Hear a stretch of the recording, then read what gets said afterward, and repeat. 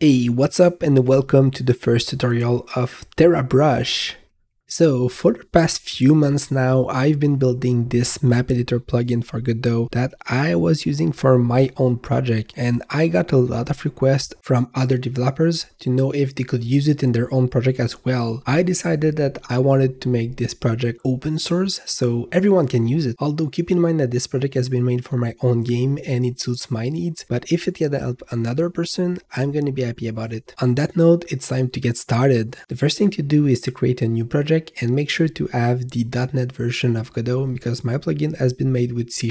I'm gonna leave the default options for the rest of the project, and here we are in Godot. Next, we're gonna need to grab the plugin itself, so go ahead and go to my repository on GitHub, and you're gonna be able to either clone the repository or download a zip file. From that archive, just drag the add-ons folder to your project, and that's it for this archive. Alright, cool. Next, so we're gonna make sure that our project can run C#, so we're gonna go ahead under Tools, C# and create a C# solution. So really close to our play button, there is now a build button. You're gonna press it so it builds a solution that allows us to enable the plugin itself. Next, you're gonna go under Project Settings and then Plugins, and you're gonna see TerraBrush. You just need to enable the checkbox here, and now the plugin is active. Perfect. So now let's create a new scene. This new scene is gonna get called Demo, and we're gonna add a new node. This new node will be under Node 3D, and if you scroll down, you're going to see TerraBrush, just like this. You can add it to the scene, and you will see the basic settings for this node. You can leave it like this, and you can add the Create Terrain button. That's it, we have our terrain. Well, that's the end. Nah, I'm kidding. Of course, there is a lot more you can do. So if you go under your project settings, under general, and you enable the advanced settings, there are some settings for TerraBrush. For example, here, the color of the brush you're gonna use while painting. If you change it, just make sure to select another node and get back to TerraBrush so it applies the color. Alright, so I wanna talk about the shortcuts for the plugin. So there are a lot. The first one you wanna use is the G button that allows you to change the brush size. If you look at the right, you will see that when you change it using this shortcut, it will change it as well on the right. The other one is H button. This will change the brush strength. Next, the V button will open a pie menu with all the tools. I think this is really convenient, and you see that it changes as well on the right side. The next one is the B button that allows you to change the brush itself. So here you can see that I can paint some patches instead of having the small dot. That's about it for now. Alright, that being said, with the first tool, you can now sculpt your terrain just like that. So that helps you increase the height of the terrain. If you press Shift while painting, that will start to smooth the terrain instead of increasing it. Here you can see that the smooth option was pretty aggressive. If you change the brush strength using the H button, you're gonna be able to smooth it a little bit less, so this allows you to have more control over what you're doing. The shift option almost always reverse the option. So for example, when you add foliage, the shift option will remove foliage. When you add packet scenes, it will remove packet scenes while holding shift. So this really serves to the other option. The only one that is different is the sculpt one that switched over to the smooth option because I think this is more convenient. Alright, so let's add some texture to our terrain. So the website I like to use is this one. I'm gonna pick some random texture here so we can have a result, but feel free to use the one you like. I'm gonna grab my texture and drag them over to my texture folder, and I'm gonna go over the texture sections on the right,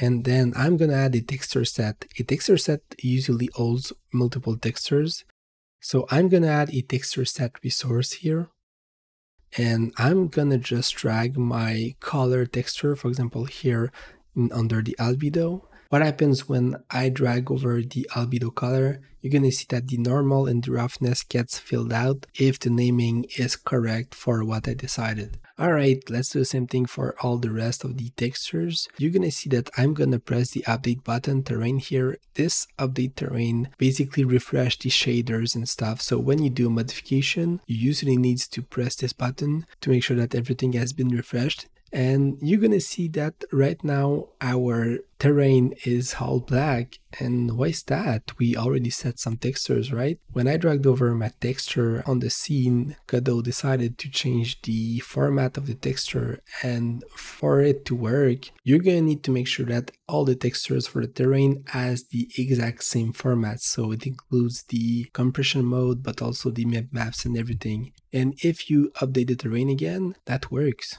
Alright, let's take our paint texture tool. So here, I'm gonna show you a new shortcut, the N option. This allows you to show the current tool options. So for example, here it's gonna show the textures. So if I paint with it, I'm gonna see some sand, and I can also paint the rock and everything else. And I can also reduce the brush strength. This will make the texture merge with the texture below. I can also change the brush. So this way I can, for example, paint some patches on the ground. Hey, that's awesome. I can do a lot of stuff with just this. That already starts to look like something cool. Like here, I created a small mountain setup with the rock and the snow. Alright, so next I went to Kenny's website, and thank you Kenny's, it's so cool to have all these resources available. You're awesome. I downloaded this foliage pack that I've put inside of the project under my folder, and then I created a foliage on the right. You see that I create a foliage resource and then I create a foliage definition. In this foliage I'm going to put a mesh, and I'm going to use a quad mesh here for the blades,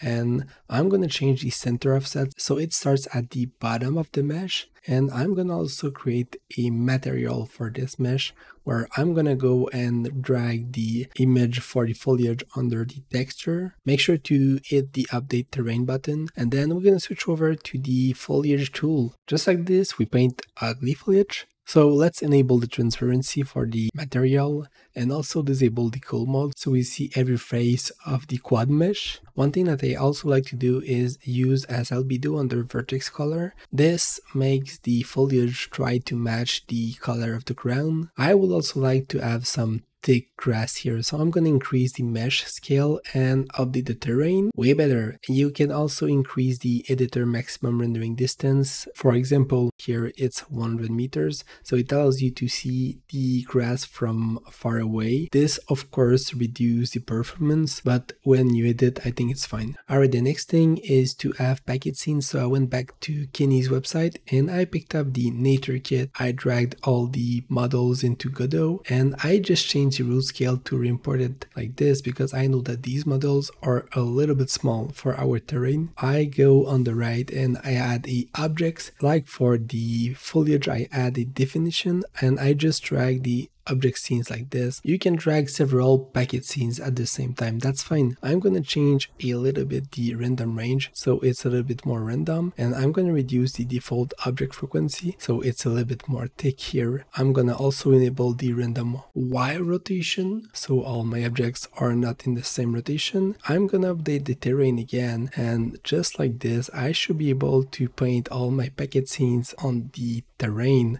Awesome. I think this is a really useful option instead of having to place all the trees myself one by one. I like it. Alright, next we're gonna add water to our terrain. I'm gonna go on the right and add a water resource, and I'm gonna change the color. It's fine for now. Let's update the terrain and paint some water. That's awesome. I've included a lot more options for you to modify the aspect of the water, but just setting the color like this works, and I think it's good looking enough for at least this demonstration, but you can play with it and see how it behaves. Alright, cool. So let's do some thick snow now, and for this I'm going to create a snow resource on the right, and I'm going to put my snow resource that I had previously. Make sure you don't modify your compression mode here to make sure that your terrain is still working. And for the rest I'm going to put the normal texture. I'm going to also put the roughness and a noise texture to make the snow a little bit more random, and just like this you can paint thick snow. Awesome. As you can see, it goes over the trees a little bit. This is how we want it to behave. There is a way also to make it interact with the player,